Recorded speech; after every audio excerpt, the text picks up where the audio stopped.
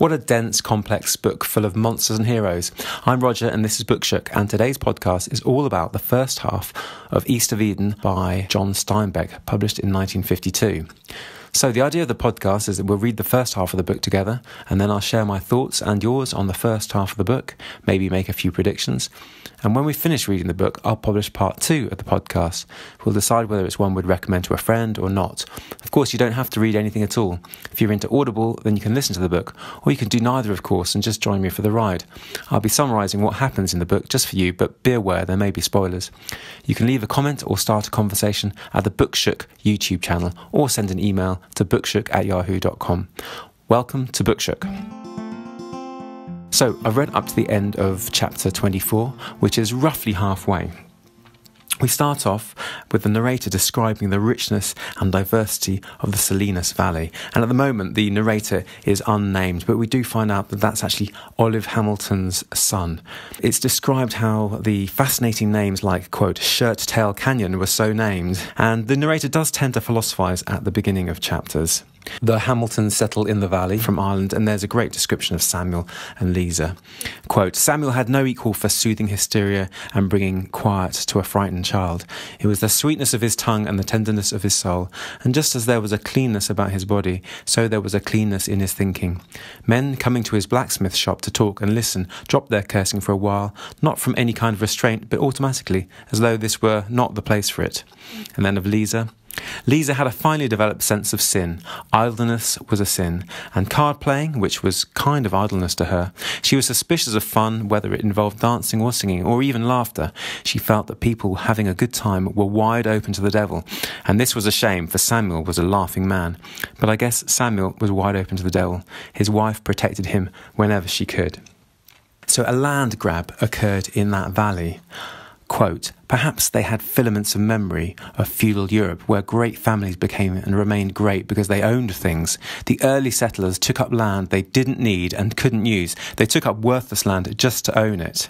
However, there were a number of these families, and they got the good land of the valley and cleared the yellow mustard away and planted wheat. Such a man was Adam Trask.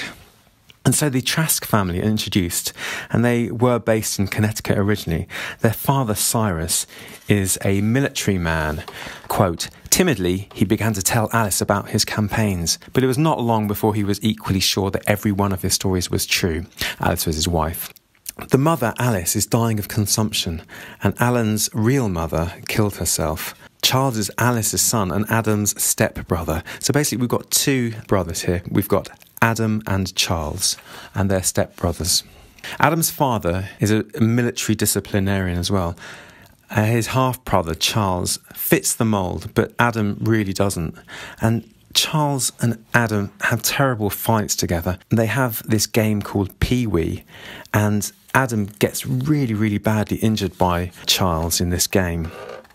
We have the very interesting thoughts by Cyrus on the army.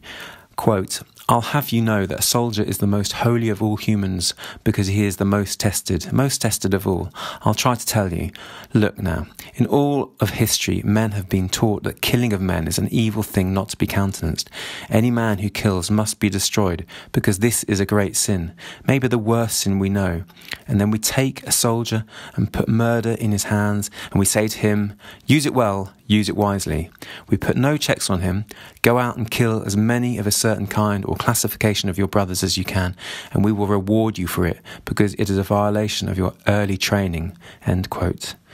A violation of your early training, where we've taught to be good to our fellow men, and then we just have to violate that. And that's a very interesting point he makes about the army. And Cyrus, Adam's father, wants Adam to go against his will. But he doesn't want Charles to go, interestingly, even though you'd think that Charles would be more suited. Quote, and this is Cyrus speaking, Charles is not afraid, so he could never learn anything about courage. He does not know anything outside himself, so he could never gain the things I've tried to explain to you. He's talking to Adam. To put him in an army would be to let loose things which in Charles must be chained down, not let loose. I would not dare to let him go. Now, Charles seems to have some kind of mental illness. He pummels Adam because he's worried that his father loves Adam more than him, Charles. And Cyrus runs after Charles with a shotgun. But Charles, after this, escapes to a bar and he hides for 2 weeks. And Adam is enlisted in the cavalry. Charles writes very sweetly to Adam when he's in the army, and Adam tries hard when he's in the army to be a pacifist, but it's very, very difficult. Then we have a lovely description of the Hamilton children. We learn that the narrator is Olive's child, and we learn that Lisa hates booze and anything to do with drinking. There's a wonderful quote here. This is her husband speaking. Quote, "Once when he was very ill, Samuel asked, 'Lisa, couldn't I have a glass of whiskey to ease me?' She set her little hard chin. 'Would you go to the throne of God with liquor on your breath? You would not,' she said. Samuel rolled over on his side and went about his illness with ease." When Lisa was about 70, her elimination slowed up and her doctor told her to take a tablespoon of port wine for medicine. She forced down the first spoonful, making a crooked face, but it was not so bad. And from that moment, she never drew a completely sober breath. She always took the wine in a tablespoon. It was always medicine, but after a time, she was doing over a quart a day, and she was a much more relaxed and happy woman. There are so many wonderfully funny and touching vignettes like this throughout the first half. Anyway, Charles lives alone on the farm since Adam is in the army, and Cyrus moves to Washington. So Charles is all alone and he sees prostitutes and he gets a scar which he is very ashamed of, and it is referred to throughout the novel, and I will talk more about scars at the end of the podcast. Adam is discharged from the army, but he can't face going home, so he re-enlists and he is sent to Washington, where his father says he can get him into West Point. But he turns him down and decides to, quote, "rot in barracks." Charles then employs a lady to clean the house for Adam's return, but he never does return to the farm. And the farm does quite well. Adam does another 5 boring years in the army and begins wandering around like a brindlestiff. And I had to look up brindlestiff. A brindlestiff is a vagrant. And there's a very interesting quote here about the time after he leaves the army. Quote, "Near Tallahassee, he was picked up by sheriff's men, judged vagrant, and put on a road gang. That's how the roads were built. His sentence was 6 months. He was released and instantly picked up again for a second 6 months. And now he learned how men can consider other men as beasts, and that the easiest way to get along with such men was to be a beast. A clean face, an open face, an eye raised to meet an eye. These drew attention, and attention drawn brought punishment. Adam thought how a man doing an ugly or a brutal thing has hurt himself and must punish someone for the hurt. To be guarded at work by men with shotguns, to be shackled by the ankle at night to a chain, were simple matters of precaution. But the savage whippings for the least stir of will, for the smallest shred of dignity or resistance, these seemed to indicate that guards were afraid of prisoners, and Adam knew from his years in the army that a man afraid is a dangerous animal. And Adam, like anyone in the world, feared what whipping would do to his body and his spirit. He drew a curtain around himself. He removed expression from his face, light from his eyes, and silenced his speech. Later, he was not so much astonished that it had happened to him, but that he had been able to take it, and with a minimum of pain. It was much more horrible afterward than when it was happening. It is a triumph of self-control to see a man whipped until the muscles of his back show white and glistening through the cuts, and to give no sign of pity or anger or interest, and Adam learned this. People are felt rather than seen after the first few moments. During his second sentence on the roads of Florida, Adam reduced his personality to a minus. He caused no stir, put out no vibration, became as nearly invisible as it is possible to be. And when the guards could not feel him, they were not afraid of him. They gave him the jobs of cleaning the camps, of handing out the slops of the prisoners, of filling the water buckets. It goes on. Late in the night, he heard the hounds go by, covering both sides of the river. He had rubbed his hair hard with green leaves to cover human odour. He sat in the water with his nose and eyes clear. In the morning, the hounds came back, disinterested, and the men were too tired to beat the banks properly. When they were gone, Adam dug a piece of water log, fried sore belly, out of his pocket and ate it. It really reminds me of a short story called Big Two-Hearted River by Hemingway. And what a marvellous description of post-army vagrancy. Cyrus dies. He was a wealthy man. In fact, he was a mason. I don't know whether that has any impact on his wealth, but he was a mason that we didn't realise before. And he leaves both boys with $93,000. Anyway, Charles and Adam do reunite. Charles says, I loved Father. And Adam says, well, I hated him. And Charles says, he loved you more than anything in the world. And Charles explains that Father must be dishonest in some way. Quote, Charles's words were thin and sallow. He was not at Chancellorsville. He was not at Gettysburg, or the Wilderness, or Richmond, or Appomattox. I think he stole the money, says Charles miserably. Adam doesn't care for Father, and he takes the money on faith. But Charles loves his father, and he is a realist when considering that the money might be stolen. Quote, you haven't any proof that he stole, this is Adam. You just made that up because you don't know where the money came from, Charles says. His army papers? They could be wrong, Adam said. I believe they are wrong. I believe in my father. I don't see how you can, said Charles. Adam said, let me tell you, the proofs that God does not exist are very strong, but in lots of people, they are not as strong as the feeling that he does. Charles says, but you said that you did not love our father. How can you have faith in him if you didn't love him? Maybe that's the reason, Adam said slowly, feeling his way. Maybe if I had loved him, I would have been jealous of him. You were. Maybe love makes you suspicious and doubting. So far in this book, it's like that carefully constructed box that's described in the introduction. We've got these beautifully described characters, two diametrically different families, the Hamiltons and the Trasks. The family members are different. We've got 2 in the Trask family, 9 children in the Hamilton family. We've got single-sex siblings in one. We've got a mixture in the other. One's on the east of America, one's on the west. We've also got these very, very well-constructed chapter headings. We've got 11.1, 11.2, like a very, very carefully constructed box. Right at the beginning of the novel, John Steinbeck says, well, here's your box. Nearly everything I have is in it, and it's not full. Pain and excitement are in it, and feeling, good or bad, and evil thoughts and good thoughts. The pleasure of design and some despair, and the indescribable joy of creation. And certainly we can see the pleasure of design in the construction of this novel. Carrying on, Chapter 8 begins with the very powerful sentence, I believe there are monsters born in the world to human parents. And so Kathy Ames is introduced. She's a liar and she's self-aware. Quote, this is Kathy's father. In her father's mind, another question stirred, and he shoved it down deep and felt dishonest for thinking about it at all. Kathy had remarkable luck in finding things. A gold charm, money, a silken purse, a silver cross with red stones said to be rubies. She found many things, and when her father advertised in the Weekly Courier about the cross, no one ever claimed it. We jump to when she's 14. James Grew, who's Kathy's Latin teacher, tries to talk at midnight with Kathy's father. He doesn't succeed and he kills himself.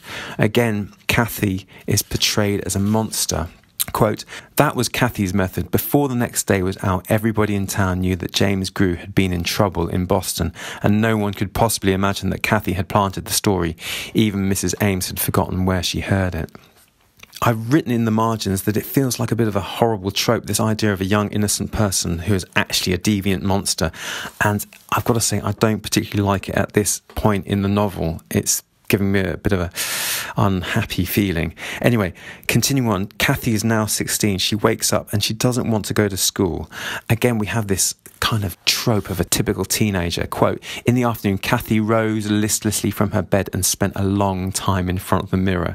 She takes the train to Boston and then her dad whips her, which is quite an incredible thing for any parent to do. And this whipping, however, seems to turn her into a saint. But Kathy burned down the Ames home, killing the parents. There's this awful fire and Kathy's ribbon is found, but not her body. And the last line, there's a clue. Quote, Kathy left a scent of sweetness behind her.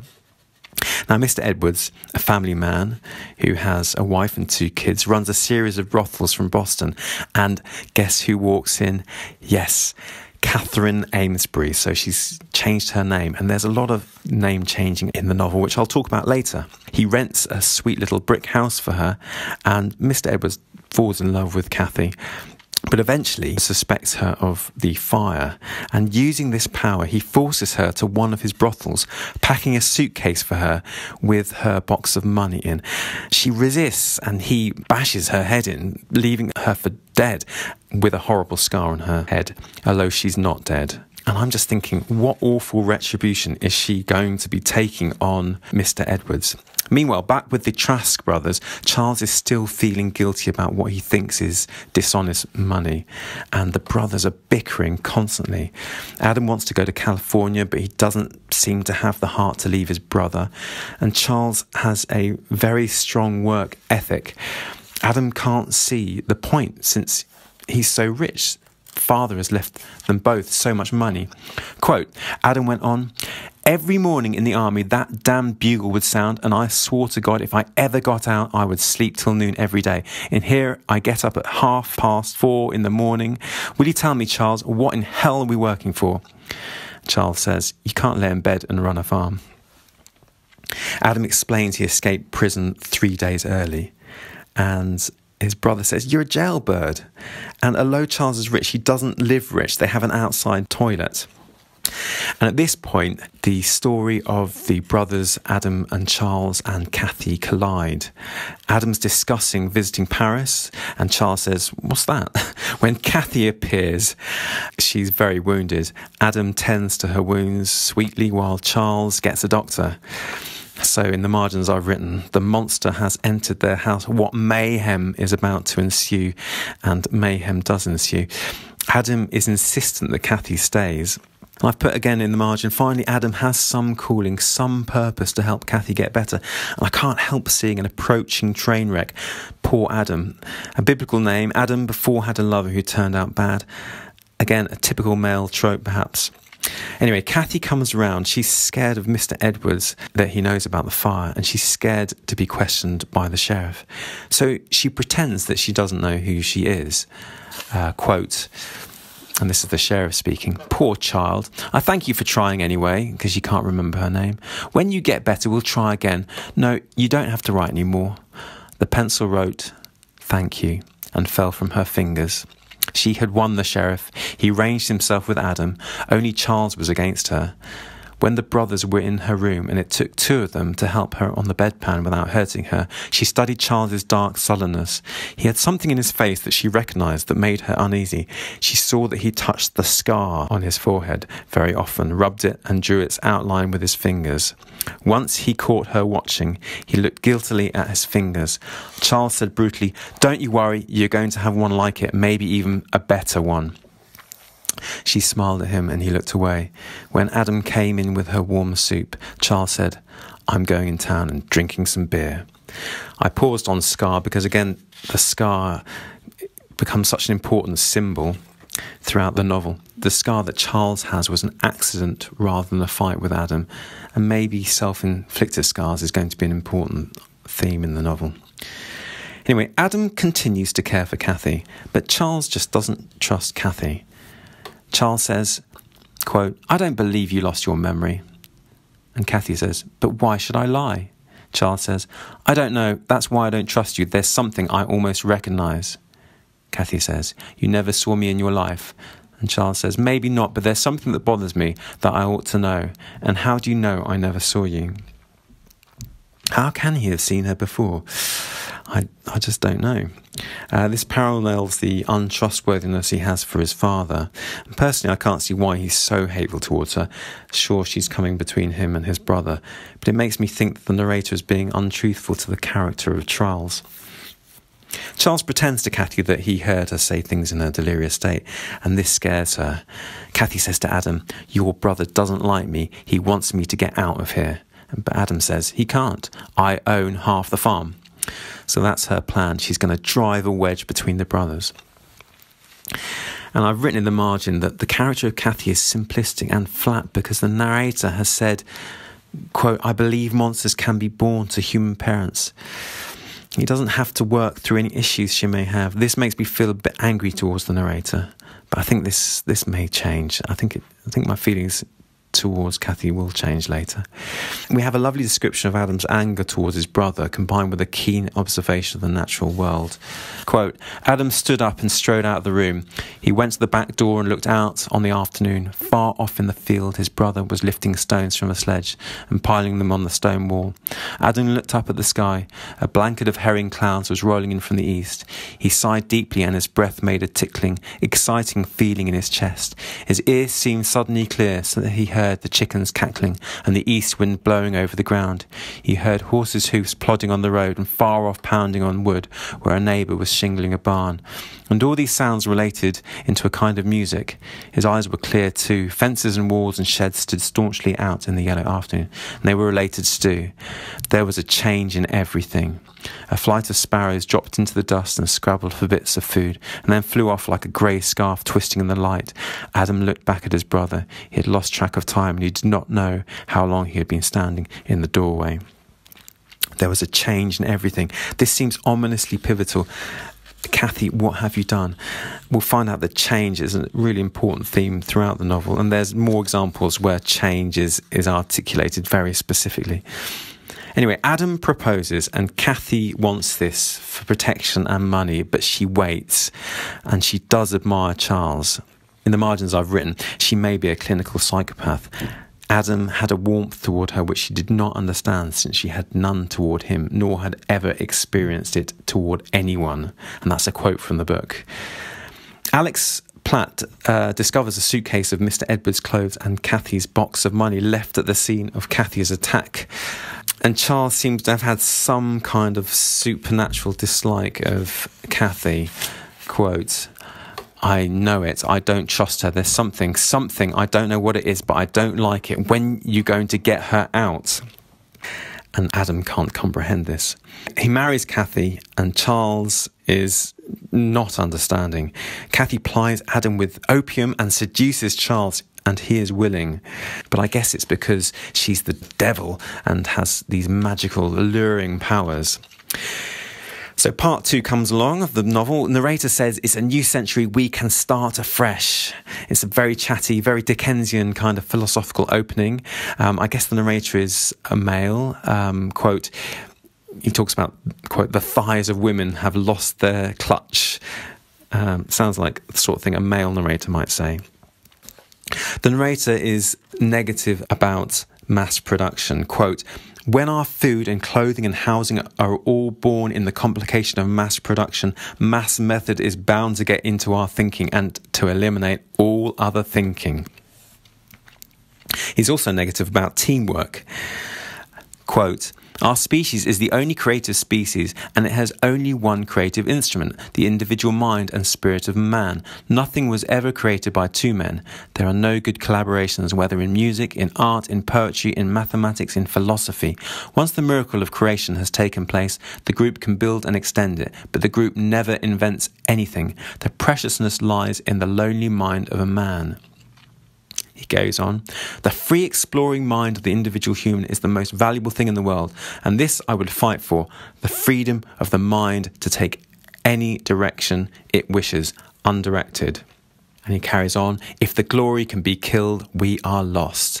And this idea of glory being free will is an important theme that will come across later. And it got me thinking about society. You know, that's a really positive thing about teamwork. And maybe putting a man on the moon, that's a really positive thing about teamwork as well. So I think maybe overly negative there. Adam sells his half of the farm, and Adam and Kathy head west to the Salinas Valley. Kathy is pregnant, and she tries to abort the baby. Adam falls in love with the Bordoni ranch and tries to track down Sam Hamilton to bore a well for him. Adam meets with the rambling Sam Hamilton. Quote, there's a blackness on the valley. He talks like a seer. And it's ironic that he's an expert in drilling wells for others, but his land is actually a drought. We then hear about the character of Olive Hamilton as told by her son, the book's narrator. She's an upright member of society, a teacher, and she's parsimonious. There's a lovely quote about her. Quote, she planted that terror of debt so deeply in her children that even now, in a changed economic pattern where indebtedness is a part of living, I become restless when a bill is 2 days overdue. Olive never accepted the time payment plan when it became popular. A thing bought on time was a thing you did not own and for which you were in debt. She saved for things she wanted, and this meant that the neighbours had new gadgets as much as 2 years before we did. In World War I, quote, when they killed Martin Hopps, who was a local boy, Olive declared war on the German Empire. And she wins a competition and, hilariously, is then taken on a military flight that scares her witless. Going back to Adam, he builds a house suitable for his, quote, dynasty. Everyone in the valley looks to the future, and there's a feeling of optimism. Quote, there were others who prophesied, with rays shining on their foreheads, about the sometime ditches that would carry water all over the valley. Who knows, maybe in our lifetime, or deep wells with steam engines to pump the water up out of the guts of the world. Can you imagine? Just think what this land would raise with plenty of water. Why, it will be a garden. And he looks lovingly at Kathy, but, quote, Kathy had the one quality required of a great and successful criminal. She trusted no one, confided in no one. Herself was an island. It is probable that she did not even look at Adam's new land or building house or turn his towering plans to reality in her mind, because she did not intend to live here. After her sickness was over, after her trap opened. What is her trap? Adam sends Lee to fetch Sam Hamilton to talk about drilling a hole, and Lee is Adam's Chinese servant.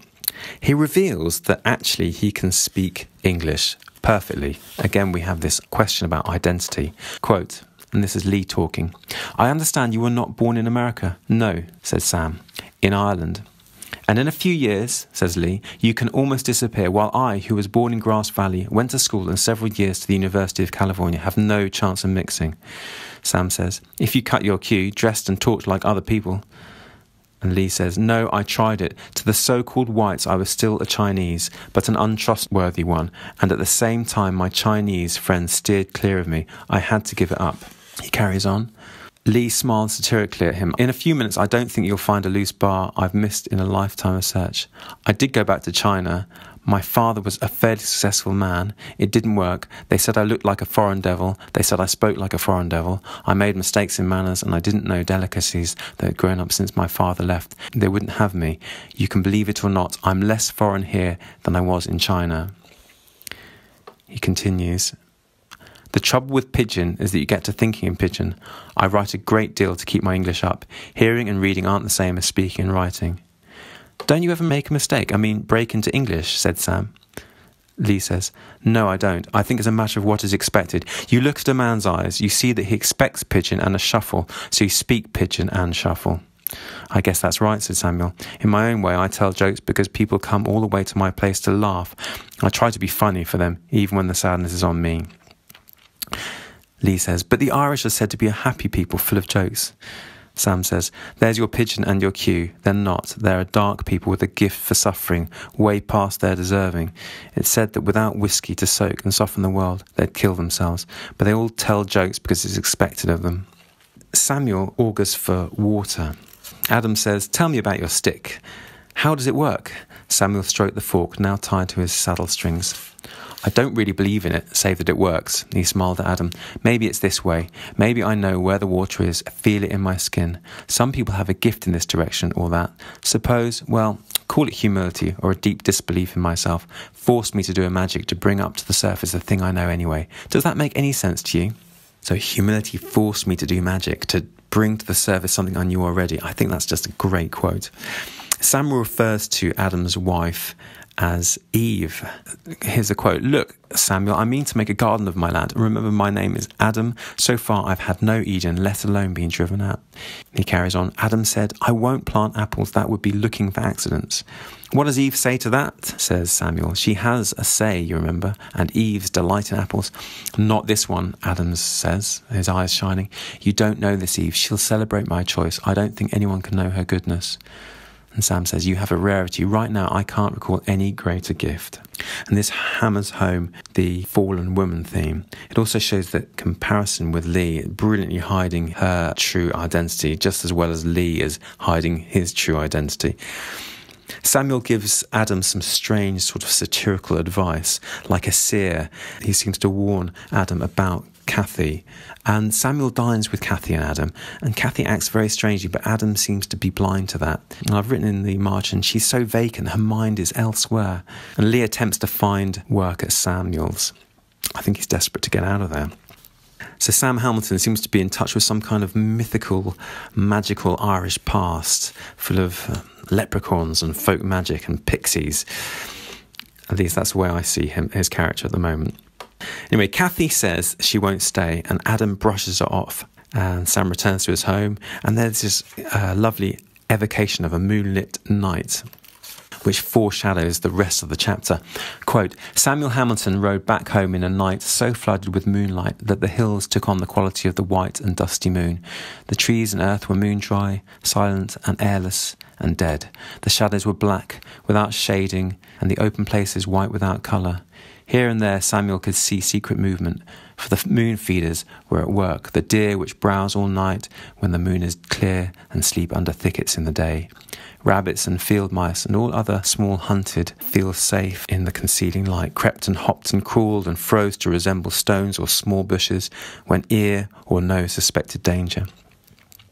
The predators were working too, the long weasels like waves of brown light, the cobby wildcats crouching near to the ground, almost invisible except when their yellow eyes caught light and flashed for a second, the foxes sniffling with pointed up raised noses for a warm-blooded supper, the raccoons padding near still water, talking frogs, the coyotes nuzzled along the slopes and torn with sorrow-joy, raised their heads and shouted their feeling, half keen, half laughter at their goddess moon. And over all the shadowy screech owls sailed, drawing a smudge of shadowy fear below them on the ground. The wind of the afternoon was gone, and only a little breeze, like a sigh, was stirred by the restless thermals of the warm, dry hills." These night thoughts are made real because Sam recalls where he has seen Kathy's eyes before and recounts the hanging of the, quote, golden man in Londonderry when he was a child. He had similar eyes.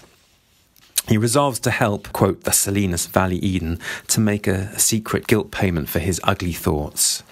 And back at Sam's ranch, there's just Lisa and Tom and Joe, his two sons. And Sam tells Lisa he will work at the Trask Ranch. But Lisa is sceptical, and she does warn him. She says, "Stay away." Quote, "What was she doing?" She's talking about Kathy. "Who?" "Why, Mrs. Trask, of course. Doing? Why, sitting in a chair under an oak tree. Her time's not far," because she's pregnant. "Her hands, Samuel, her hands. What was she doing with her hands?" said Lisa. Samuel searched his memory. "Nothing, I guess. I remember she had little hands and she held them clasped in her lap." Lisa sniffed. "Not sewing, not mending, not knitting." "No, mother." He calls her mother. "I don't know that it's a good idea for you to go over there. Riches and idleness, devil's tools." Lisa refers to the smell of the pigs at Adam's ranch. Quote, "Well, Mr. Trask is making great changes. He's fitting up the old house to live in." That's Samuel speaking. Lisa turns sharply from the stove. "The one where the cows and pigs have slept for years?" Samuel says, "Oh, he's ripped out the floors and window casings, all new and new painted." Lisa says, "He'll never get rid of the smell of the pigs," she said firmly. "There's a pungency left by a pig that nothing can wash out or cover up." "Well, I went inside and looked around, Mother, and I could smell nothing except paint," Lisa says. "When the paint dries, you'll smell pig." So is that smell supposed to symbolise Kathy's dark past, that it can't be erased, possibly? Anyway, the Hamiltons begin work, Tom and Joe and Father Samuel, and they find a nickel and silver shooting star just before Lee comes to tell them about Kathy giving birth. So Sam ushers Adam away because he's too stressed out at that time, and after a vicious bite to his hand, 2 sons are born to Kathy. She rejects both of them, though. Samuel is spooked and sends Lee to fetch his wife. Quote, "I want my wife," Samuel cried. "No dreams, no ghosts, no foolishness. I want her here. They say miners take canaries into pits to test the air. Lisa has no truck with foolishness. And Lee, if Lisa sees a ghost, it's a ghost and not a fragment of a dream. If Lisa feels trouble, we'll bar the doors." So poor Sam gets his hand looked at by a doctor, and Tom feeds him some chicken soup. And this is a very funny bit. Quote, "And Tom brought him chicken soup until he wanted to kill him. The law had not died out of the world, and you will still find people who believe that soup will cure any hurt or illness and is no bad thing to have for the funeral either." A bit of light-hearted relief in a very dark chapter. Lisa stays with Kathy for a week, and at the return, there's the interrogation. And she says of Kathy, quote, "It's a strange thing," this is Lisa speaking, "I can find no real fault with her, save perhaps a touch of laziness, and yet I don't like her very much. Maybe it's that scar." Lee is looking after the twins, and when Lee gets some time off, Kathy decides to leave. Adam locks her in her room, but when she says sorry, he enters and she shoots him in the shoulder before walking off. And I've written some notes in the margin. It could have been worse knowing her past, but I'm quite sure it will leave a nasty scar. Anyway, Adam says that he accidentally shot himself when the deputy sheriff, Horace, comes over. He doesn't believe Adam at all. And Adam reveals Kathy had a secret and the scar. And this deputy swears in his friend Julius to keep watch while he heads to a train back to King City and chats with the Monterey County Sheriff. He has heard that a local brothel has taken in someone who matches Kathy's description. Samuel comes over to work on the wells, but Adam says, "Please don't." And then Sam gives him some really, really good advice. Obviously, Sam is incredibly upset about the fact that his wife has just shot him and walked out.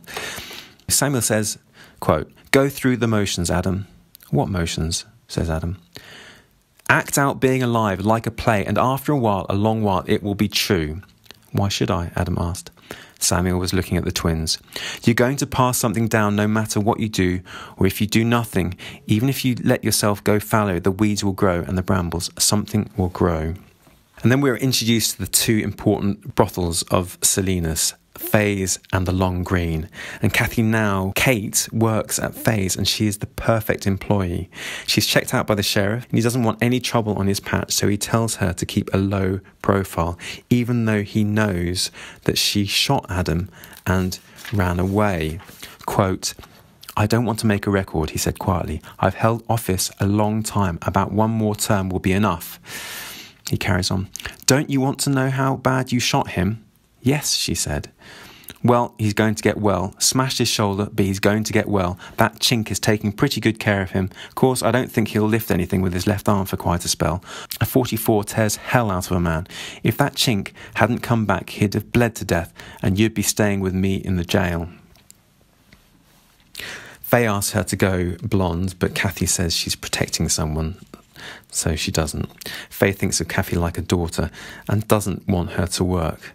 And Kathy says to Faye, quote, "I have to, Mother." And the word mother really did it for her. Kathy there being manipulative as ever.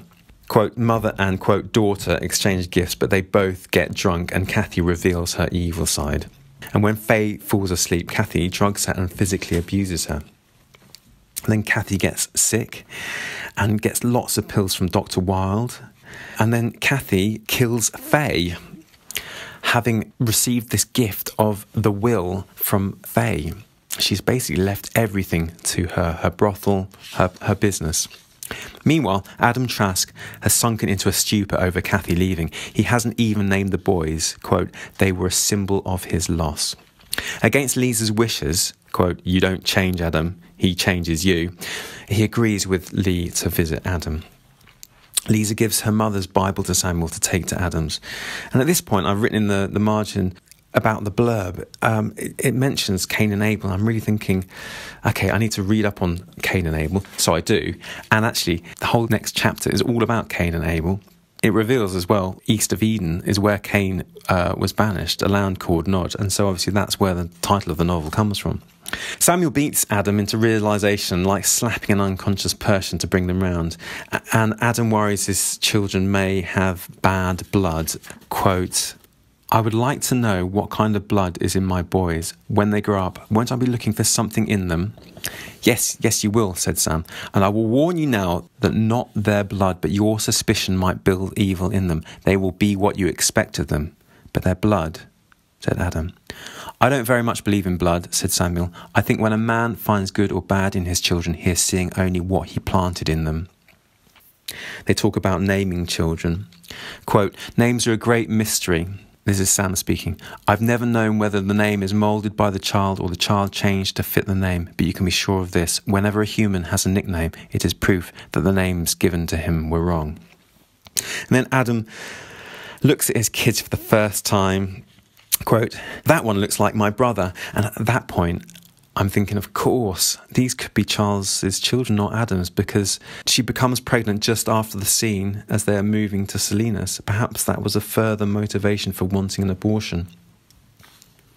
They philosophise on, quote, living up to a name and the idea of greatness. Samuel recounts the tale of Cain and Abel. If Charles has the scar, I'm thinking maybe he is the Cain figure. And finally, after lots of theological discussion, the twins are named Aaron and Caleb. Then we go on to part 3, and the narrator describes all her aunts. That's Samuel's children. And there's some wonderful descriptions. For example, Una, who very sadly died, is described, quote, she didn't laugh and play like the rest of us. There was something set apart about her. She seemed always to be listening. When she was reading, her face would be like the face of one listening to music. And when we asked her any question why, she gave the answer if she knew it, not pointed up and full of colour and maybes and it might be's the way the rest of us would. So she dies, and it's possibly suicide. And Tom is described with his darkness. Quote, he could be as gay as his father, and suddenly in the middle it would be cut the way you would cut a violin string, and you could watch Tom go whirling into darkness. And he had a wonderful attitude to gambling. Quote, I've tried it and it just seems tiresome. This is Tom speaking. I've thought why this might be. I get no great triumph when I win and no tragedy when I lose. Without these, it's meaningless. I think that's a really, really good summing up of gambling. And we learn that Mary wants to be a boy. And Uncle Tom is a big influence. The narrator recalls Tom taking him fishing. Such a wonderful description of the fishing trip. Quote, I remember the 5-fingered ferns growing under little waterfalls, bobbing their green fingers as the droplets struck them, and I remember the smells of the hills, wild azalea and a very distant skunk, and the sweet cloy of lupin and horse sweat on harness. I remember the sweeping, lovely dance of high buzzards against the sky, and Tom looking long up at them, but I can't remember that he ever said anything about them. I remember holding the bite of a line while Tom drove pegs and braided a splice. I remember the smell of crushed ferns in the creel, and the delicate sweet odour of fresh damp rainbow trout lying so prettily on the green bed. And finally, I can remember coming back to the rig and pouring rolled barley into the leather feedback and buckling it over the horse's head behind the ears, and I have no sound of his voice or words in my ear. He is dark and silent and hugely warm in my memory. Tom is also a poet. And then Dessie is described, and she runs an underwear shop for women. There's a wonderful description of her laughter. Quote, I can see Dessie now, her gold pince-nez wobbling on her nose, not properly bridged for pince-nez, her eyes streaming with hilarious tears and her whole front constricted with muscular spasms of laughter. But her laughter stopped when she fell in love, and this seems to drive Tom into despair. Thanksgiving 1911 and all the Hamiltons get together, and the children comment that Samuel is old, and this is possibly quickened by Una's death. They arrange for Sam and Lisa to take turns visiting the children, and Tom will look after the ranch. And I can't help feeling that moody Tom to look after the ranch on his own, that sounds like a recipe for disaster, but let's see what happens. Tom hands Samuel a letter stating that they can stay on, quote, vacation with the narrator's mother, Olive. Samuel can see through Tom. He knows he won't be coming back to the ranch. The narrator philosophises as to why Una's death affected Samuel so greatly. Quote, Samuel may have thought and played and philosophised about death, but he did not really believe in it. His world did not have death as a member. He, and all around him, was immortal. When real death came, it was an outrage, a denial of the immortality he deeply felt, and the one crack in his wall caused the whole structure to crash. I think he had always thought he could argue himself out of death. It was a personal opponent, and one he could lick. And Lisa, however, accepts death. Her thoughts on heaven are hilarious. Quote, and she looked forward to heaven as a place where clothes did not get dirty and where food did not have to be cooked and dishes washed. Privately, there were some things in heaven of which she did not quite approve. There was too much singing, and she didn't see how even the elect could survive very long the celestial laziness which was promised. She would find something to do in heaven. There must be something to take up one's time, some clouds to darn, some wary wings to rub with liniment. Maybe the collars of the robes needed turning now and then, and when you come right down to it, she couldn't believe that even heaven there would be not cobwebs in some corner to be knocked down with a cloth-covered broom.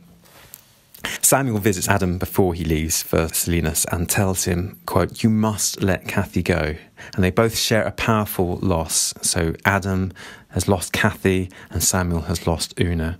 And Samuel says to Adam, find a new Kathy. And Adam says to Samuel, okay, help me plant an Eden here.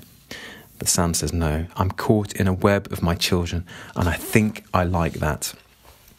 Lee philosophizes over determinism and free will, and he consults with scholars and translates the original passage of the Bible into Hebrew, the phrase, thou mayest, triumph over sin, which puts man at the centre of the decision-making process. Doxology, Sam's horse, has been a star of the book so far, and there's a lovely description of Doxology. Quote, I picked him when he was a colt. Do you know, this is Sam speaking, do you know I paid $2 for him 33 years ago? Everything was wrong with him. Hooves like flapjacks, a hock so thick and short and straight there seems no joint at all. He's hammer-headed and sway-backed. He has a pinched chest and a big behind. He has no iron mouth, and he still fights the crupper. With a saddle he feels as though you were riding a sledge over a gravel pit. He can't trot, and he stumbles over his feet when he walks. I have never in 33 years found one good thing about him. He even has an ugly disposition. He is selfish and quarrelsome and mean and disobedient. To this day I don't dare walk behind him because he will surely take a kick at me. When I feed him mash, he tries to bite my hand, and I love him. Brilliant. Adam says that the death for the horse may be more comfortable, and this leads on beautifully to Sam's comments, quote, if I had a medicine that might cure you but also kill you, would you take it? And Adam agrees to take the medicine. So Samuel tells him that Kathy is running a debased whorehouse in Salinas. Leah is shocked that he has taken such a strong stand to mention this to Adam. Quote, you're a kind man, Mr. Hamilton, and I've always thought it was the kindness that comes from not wanting any trouble, and your mind is as facile as a young lamb leaping in a daisy field. You have never, to my knowledge, taken a bulldog grip on anything, and then tonight you did a thing that tears down my whole picture of you. Samuel wrapped the lines around a stick stuck in the whip socket, and Doxology stumbled on down the rutty road. The old man stroked his beard, and it shone very white in the starlight. He took off his black hat and laid it in his lap. I guess it's surprised me as much as it did you, he said, but if you want to know why, look into yourself. I don't understand you. If you had only told me about your studies earlier, it might have made a great difference, Lee. I still don't understand you, said Lee. Careful, Lee, you'll get me talking. I told you my Irish came and went. It's coming now. Lee said, Mr. Hamilton, you're going away and you're not coming back. You do not intend to live very much longer. That's true, Lee. How did you know? There's death all around you. It shines from you. I didn't know anyone could see it, Samuel said. You know, Lee, I think of my life as a kind of music, not always good music, but still having form and melody, and my life has not been a full orchestra for a long time now. A single note only, and that note unchanging sorrow. I'm not alone in my attitude, Lee. It seems to me that too many of us conceive of a life as ending in defeat. Lee said, maybe everyone is too rich. I have noticed that there is no dissatisfaction like that of the rich. Feed a man, clothe him, put him in good house, and he will die of despair. It was your two-word retranslation, Lee, thou mayest. It took me by the throat and shook me, and when the dizziness was over, a path was open, new and bright, and my life, which is ending, seems to be going on to an ending wonderful. And my music has a new last melody like a bird song in the night. He was peering at him through the darkness. That's what it did to those old men of my family, said Lee. Thou mayest rule over sin, Lee. That's it. I do not believe all men are destroyed. I can name you a dozen who are not, and they are the ones the world lives by. It is true of the spirit as it is true of battles. Only the winners are remembered. Surely most men are destroyed, but there are others who, like pillars of fire, guide frightened men through the darkness. Thou mayest, thou mayest. What glory! It is true that we are weak and sick and quarrelsome, but if that is all we ever were, we would millenniums ago have disappeared from the face of the earth. A few remnants of fossilized jawbone, some broken teeth in strata of limestone, would be the only mark man would have left of his existence in the world. But the choice, Lee, the choice of winning, I had never understood it or accepted it before. Do you see now why I told Adam tonight? I exercised the choice. Maybe I was wrong, but by telling him, I also forced him to live or get off the pot. Wow. What a powerful ending to the first part of the book. So, questions to be hopefully answered in the second half. What will happen to Kathy? Will she be murdered by Adam? Will she change? I don't think it's likely. I think the narrator is clear she was, quote, born a monster and will likely stay a monster. Will her crime of killing her parents be discovered? I'm thinking probably. And will her crime of killing Faye be discovered? I just don't know about that one. Then the next question, will Charles' dalliance with Kathy be discovered? Maybe by Kathy as retribution against Adam. And are the children, Aaron and Caleb, Charles' children? I think that's a bit of a non-issue. I think there are big issues at stake. And then what will happen to Charles? I just don't know at this stage. We left him a long time ago now. He just had an affair with Kathy. It was 11 years ago. I'm not quite sure what's going to happen with him. Will Adam and Charles' father get found out? I'm quite sure he will, but I'm not sure what the ramifications will be. And like the story of Cain and Abel, will the brothers come to blows? Quite possible they might do. I want to just talk through a few interesting points that really pervaded the whole novel, I guess. The idea of these scars. There's so many scars. Kathy has a scar. Charles has a scar. Some of them are self-inflicted, some of them aren't. The scars get darker and lighter. When the pregnancy is mentioned, Kathy's scar got darker. And then Horace, the deputy sheriff, notices that she has a scar. And the sheriff notices the scar at Kate's brothel. So scars are very important. And change as a boundary or a threshold is very important in the novel. I think, quote, something was changed. That was when Mr. Edwards suspects Kathy of the fine. And at the beginning of part 2, quote, there was a change in everything. That was 1900, a great boundary. And then there was a change when Kathy drives a wedge between Adam and Charles. Quote, there was a change in everything. And when discussing the change of century, 1800s to the 1900s, quote, you can see how this book has reached a great boundary that was called 1900, for the world was changing. So change is a very important idea in the novel. Glory is defined on page 161. Quote, if the glory can be killed, we are lost. It's the free exploring mind of the individual human. Quote, the freedom of the mind to take any direction it wishes undirected. And through Adam's experience of Kathy, he achieves glory. Quote, it would be absurd if we did not understand both angels and devils since we invented them. His experience of routine in the army has hindered him somewhat, Adam. He is unquestioning and unthinking, especially when it comes to Cyrus Trask, his father's evident guilt. But that does change. He subverts a very loaded religious word by using the word glory, the narrator.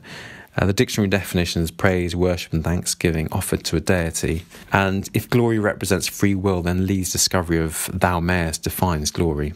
Next big idea, religion. The narrator believes in a man-made religion. Quote, it would be absurd if we did not understand both angels and devils. And then we've got this idea of glory again, man-made glory, subverting the usual religious connotation. And then obviously we've got the Cain and Abel and Adam and Eve references, and Lee's interest in scripture and his thou mayest. The next thing that's very interesting in the book is the idea of identity. Lee pretending he's Chinese, and that must take so much energy. And there's a parallel with Kathy. Kathy has a similar job, pretending that she's not a monster. And Samuel, being Irish, has similar feelings about identity. Quote, it's hard to split a man down the middle and always to reach for the same half. It's a wonderful quote from Adam. And then we've got all these name changes. It starts off Kathy Ames, and then she's Catherine Amesbury for Mr. Edwards, and then she's Kate for Faye. And we've got the name changes, Aaron to Aaron, and Caleb to Cal. And Samuel did mention that if you have to change your name, it's not a great sign. And then we've also got the hair changes, Kathy being blonde but then dyeing her hair. And the lack of identity enrages Samuel so much that he goes to see Adam to attack Adam into realising that he needs to name his babies. So the title East of Eden comes from Cain being thrown out of Eden. The East of Eden was the land of Nod. There's another really nice thing going on in the novel, which is this idea of small details, which James would call thisness. For example, Kathy's controlling nature. There's a lovely detail that shows the aspect of her character, quote, setting the book straight in the doctor's office. And then there's little details like the whistling in the nose, page 251. It's just such a small detail, but it really brings the book to life. Quote, there was a whistle in Horace's nose. He had to breathe through his mouth to stop it. He moved slowly up from the foot of the bed nearer to Adam's head. Just little details like that. There's another one.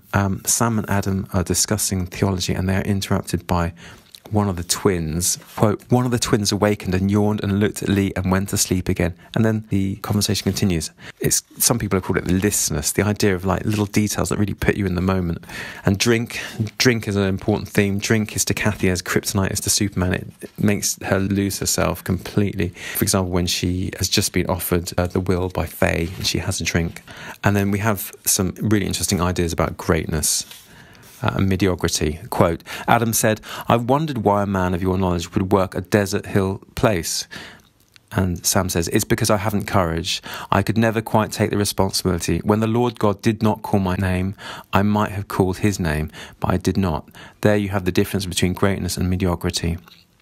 I think there are degrees of greatness, Adam said. I don't think so, said Samuel. That would be like saying there is little bigness. No, I believe when you come to that responsibility, the hugeness and you are alone to make your choice. On one side you have warmth and companionship and sweet understanding. On the other, cold, lonely greatness. I'd now like to share some of your thoughts on last month's book, The Moon and the Bonfire by Cesare Pavese. There were some wonderful comments on the web and on Goodreads. And most of the comments seem to be universally in praise of Pavese's beautiful style and evocation of this very hot, nostalgic novel. Bill said, quote, that the writing is uniformly brilliant and his description of landscapes is absolutely sublime. And Justin wrote, quote, he manages to combine very intelligent symbolism, the moon, basically the other side of the fence where the grass is greener, etc., but where there is also nothing there. And then there's the bonfires and the superstitions, but also the rootedness of the old world. And Hind wrote, quote, it seems like nostalgia here isn't just going back to the memory, but rather wanting to feel its flesh swell and pulsate with life. It's a yearn to all those things one could compile and put in a place that perhaps then, bitterly or sweetly, could be called home. Jay Husher wrote, quote, a tremendous work, dark and with a subtle vein of concision that never appears simple. Pavese is the master of the long simmering gotcha.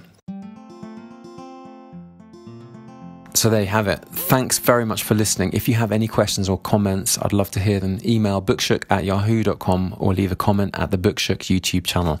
I'd also love suggestions for future books to read together. Maybe there's been one sitting on your shelf for ages which you haven't got around to reading and you just need that push to get started. Talking of next books, after I publish part 2 of East of Eden, the next podcast will be the first half of Norwegian Wood by Murakami. So get that one at the ready if you can. Anyway, I look forward to discussing the final part of East of Eden at the next episode in a couple of weeks. See you then.